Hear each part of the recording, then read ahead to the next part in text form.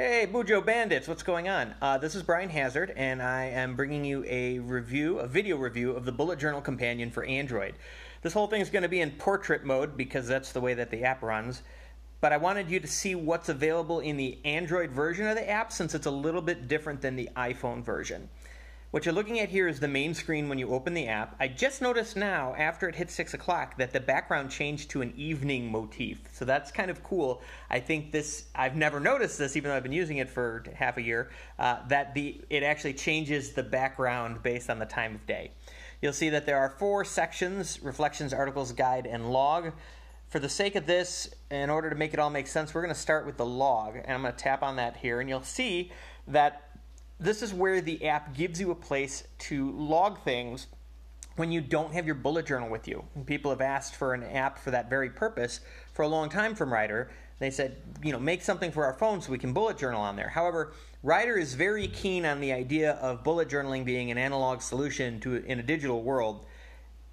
Therefore, the app does not allow you to just use it as a bullet journal instead. And what happens is you'll notice over on the right side of all of these items that there is a little hour countdown. It says 71 hours. Every time you put an item in this app, you have a 72-hour countdown before the app will automatically delete it. Now, some people have said, I don't like that. That's no good. However, the idea behind the bullet journal system, and this app is specifically intended for people who use the bullet journal system, not just the concept of a bullet journal, is that you should be reflecting on your bullet journal at least once a day, ideally twice. So 2 times a day, this app is going to remind you to reflect, and those are the opportunities to go in here and move these things out of the log. You'll see at the bottom of the screen you have an option to make tasks, notes, or events. For events, you can, if you slide things to the right, like this, you'll see that it can turn that from an event to a migration icon. And the same thing for notes. You can turn that into a migration icon. For a task, you can actually migrate or mark it as done, which you could do if you actually complete the task before you migrate it into your bullet journal. Honestly, I like writing down stuff even after I've done it. I want to be able to write it in my bullet journal so I can see that I got it done. It's like a little extra dopamine hit. So I will still move it over and then mark it as done. Personally, I never ever use this feature where you can change the icons. I just never do it. Once I migrate things into my actual bullet journal, I delete them from the phone, and you can do that just by swiping a little bit to the left and then tapping on that icon right there, and then it's gone. I have had 1, maybe 2 things get deleted on me by the app because I waited too long to go in and look, like over a weekend. I did not like that. But I was also not something that I blamed the app for because I was the one that was not following the system. And it's a built-in accountability system. The idea is to keep us accountable. So I didn't mind that. I liked it. All right, let's go over here. Now that we've looked at the log, I want to show you the reflection system that's built in. So when you tap on reflection, the first thing it's going to do is show you all of your entries that you have in your log. Like I said, the whole purpose of reflecting is to get this stuff into your book. Once you've moved these things into your book like this, you can hit done, and it will show your calendar. Now, if I had not done my reflection yet, then it would have made a little hash mark. You'll see that it's got a dot above the 12 for today, and it would have made this lovely, scratchy pencil noise, which is great. I wish I could play it for you now, but I really like the noise. It's very satisfying. And you'll see that there's a spot for every day of the month. Now, it's not an actual calendar. It's just a bunch of blocks that shows every day of the month. And each time you migrate, if you do it, for 2 days, you'll see I'll put my face right next to this guy. See that one right there? That guy? I don't think you can see me when I tap. That one I did 2 times a day. I usually only reflect in the morning. I don't usually reflect at night because I stay up too late and I'm too busy bouncing around and whatnot. Down at the bottom of the screen, you'll see how many hours until the next time you're going to reflect. How does it know that? I'm so glad you asked. If you click on the right corner up at the top, you'll see that you have work days and play days. So for your work days, you can set 2 alarms, 1 in the morning, 1 in the evening, for it to set off a reminder for you to do your reflection. And if you tap on the notification up at the top of the screen, like pull down your thingamajigger there and tap on it right there, and then it'll bring you to your reflection screen and let you go through the whole prospect of doing it. And then you can have a weekend or a play day, as they're calling it, because not everybody uses a weekend, right? Smart. And then you can have a totally different set of alarms for the weekend. Like, I don't want my alarm to go off until 9 o'clock in the morning on weekdays because I like to sleep in a little bit. So I have it at a different time there. So you can set those, and then an alarm will go off and tell you when to do your reflections.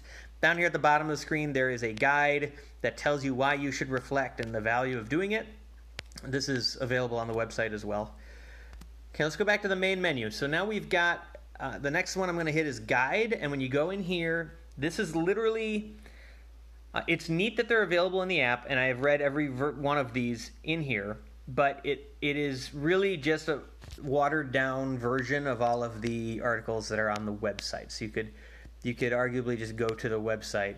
If you go to the bottom, it'll show you you can click on that, it'll bring you to the next thing that you can read about.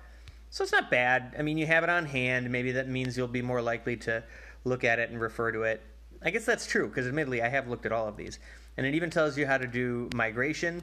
What's cool is at the end of the month, and I can't show you this, but at the end of the month it will, it'll actually, when you go to reflect for the last time for the month, it will give you a little list, a little to-do list of these are the things you need to do to migrate to your next month. Have you done that? And then you can like tell it that you have. So that's cool.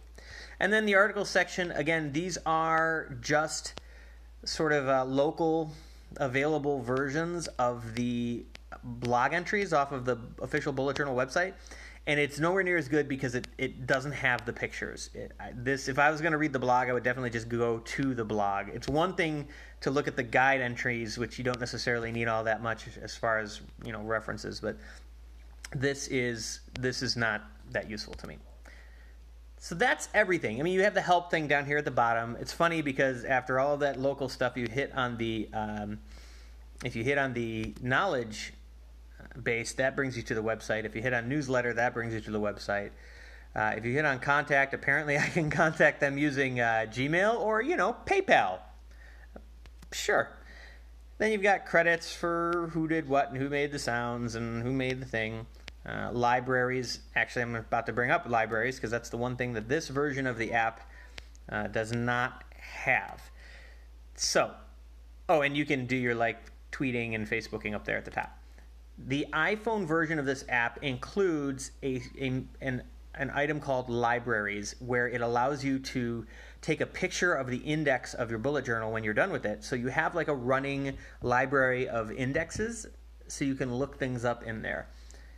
It's neat. It's a neat idea. I don't think it's as good as other available options. Now, mind you, let me say this. The reason I like the Bullet Journal Companion app is because it's a one-stop shop for most of what I want an app to do for me in regards to my bullet journaling. You could argue that I could just set alarms on my phone to remind me to reflect in the morning and evening. You could argue that I could just use Evernote or Todoist or OneNote or the Note app in your phone or a piece of paper to log things when I don't have my book with me. But I like that it does it all in one place. And really, part of the reason I like the reflection is because it's got the little habit. It's like a habit tracker, right? We like habit trackers. And so it lets you use a habit tracker to keep track of how good you've been doing about reflecting. And then it'll tell you hey man, good job. You did whatever. I think I've got 10, 11 reflections for the month. Yeah, I got 11 reflections for the month. And it'll tell me that. And that's kind of cool. I like that. The other downside to the app, arguably, I do not agree with this, but some people will say that part of the problem with the app is that it's too expensive because the app, I think, costs either $3.99 or $4.99 in the Google Play Store. I completely disagree with this. I think that the idea that a phone app becomes expensive once it hits the $4 mark is insane. That is a cheeseburger. That's not even a cheeseburger at some restaurants. That's maybe 2 McDonald's cheeseburgers. And for a piece of software that you're going to use every single day that improves your life, $4 is nothing. I mean, we buy kitchen gadgets and bags of chips. That's 2 bags of chips, for Pete's sake. $4. It's just not. It's not that much money. And I do think it's absolutely worth it if it's something that you're going to use on a regular basis. That being said, I just finished saying that I like it because it's one-stop shop, and I said that the iPhone version has the library feature. And even though I like the idea of it being a one-stop shop and the library feature then gives you a place to look at your indexes, I use a note in Evernote that I call my bullet journal master index, and I use that to keep track of everything important that I think I'm going to need to refer back to at any given time. And I want to show you what that looks like. Let's go right, yeah, here. So this is my bullet journal master index, and you'll see this would look a little better on a computer screen. I don't usually use it on my phone. But you'll see I have a topic, and then it shows which bullet journal and which page in that bullet journal. So if I have something that spans multiple journals, like my ADHD coaching notes, you'll see that's in bullet journal 1 and 2, and there's the page numbers for all the places I can find it. And then I like to have a place for the year and then the months within that year, and it'll tell me which journal, which page. And it's just a great place. I don't necessarily put every single thing in here, but anything I think I might ever have to refer back to or that I want to find, then I will use this as a place to include that. So that's what I use for my master index or whatnot. Anyways, that's it. My review of the Bullet Journal Companion is that I like it very much. It is very stable. It has never crashed. It has never had a bug.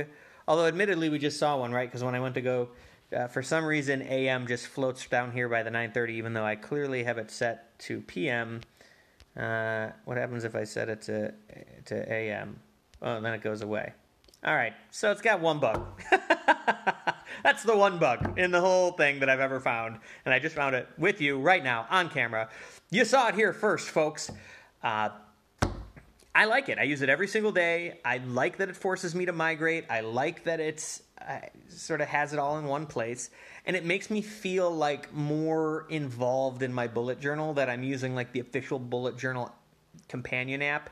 If you are a fair weather bullet journaler, if you are someone who's not necessarily following Writer's System, this might not be for you. If you think it's possible that you're going to go 72 hours without looking at your bullet journal, then and you don't trust that you'll look at it in that time, then maybe this isn't for you, because it will erase your stuff in 72 hours.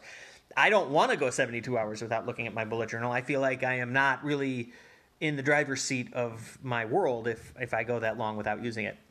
So for me, not a problem. Anyways, I've gone on long enough. I hope this was helpful to somebody. I'm going to post it in the Minimalist Bullet Journal group on Facebook, because that's the best Facebook group for Bujos ever, anywhere in the whole history of the world. Just saying. And then I will put it on YouTube. So if there's someone who isn't fortunate enough to be a part of that awesome group and you want to show them this, or if somebody else wants to look at it, then they can find it there as well. Please leave comments. Let me know what you think. I'll see if I can also include a link to the Google Play Store listing for this. Thank you so much, and I will see you guys around. Peace.